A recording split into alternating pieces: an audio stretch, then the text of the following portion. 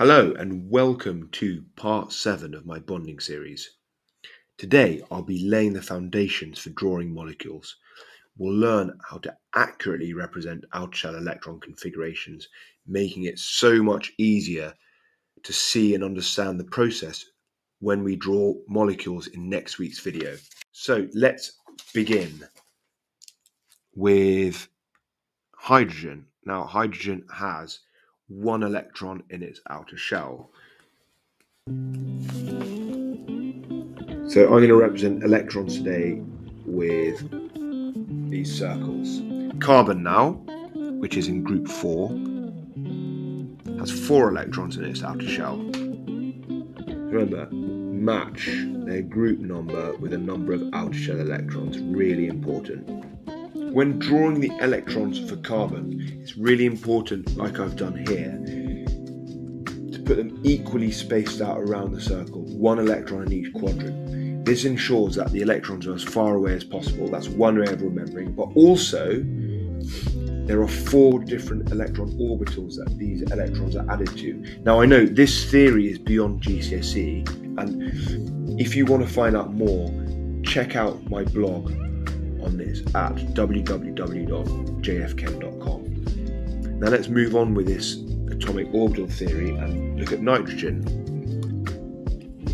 which is in group 5, so it'll have 5 outer shell electrons. How do we draw these 5 outer shell electrons? Well, what I'll do is I'll start by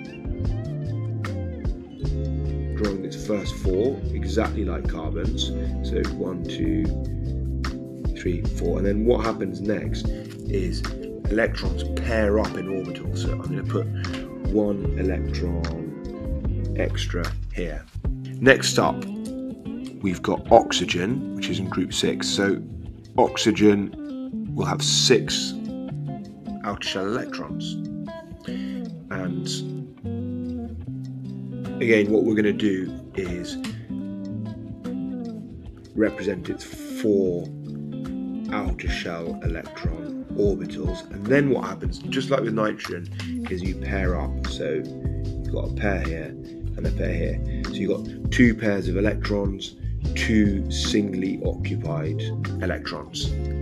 Okay, electron orbitals even. Finally, I'll look at chlorine. Now, chlorine is more commonly used in drawing molecules than fluorine, so I think it's quite useful to start with that. Chlorine is in group 7. Always start just like a clock, clockwise. You go 1, 2, 3, 4, and you go 5, 6, 7. And there we are. It's got 3 pairs of electrons and one single electron. Now, why is this tip important? It is really important because non-metals form covalent bonds by seeking pairs of electrons. And it is the singly occupied outer shell electrons that form covalent bonds. So hydrogen has 1 singly occupied electron, so it can form 1 covalent bond. Carbon has 4 singly occupied electrons, so it can form 4 covalent bonds. Nitrogen can only form 3 covalent bonds. Oxygen can only form 2, because it has 2 singly occupied electrons. And chlorine can only form 1. Now, by seeing this, you will understand how to draw covalent bonds so much more easily. Now, let's do an exercise using this periodic table. Draw the outer shell electrons of the following atoms. 1. Phosphorus, found in group 5. 2. Sulfur, found over here, group 6. 3. Fluorine, up here in group 7. Then I want you to do argon, number 4, and finally silicon, group 4. I also want you to indicate paired and single electrons and state how many covalent bonds each of these atoms can form. Pause the video and try the exercises. Okay, let's review the answers. So phosphorus has 5 electrons. So it's got 1 pair of electrons and 3 single electrons, so it can form 3 bonds. Sulfur with 6 electrons in the outer shell, 2 paired and 2 single. Fluorine,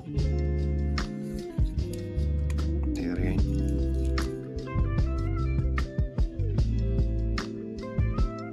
Fluorine, as you can see, I'm going around it in sort of clockwise order, has 3 paired and 1 single.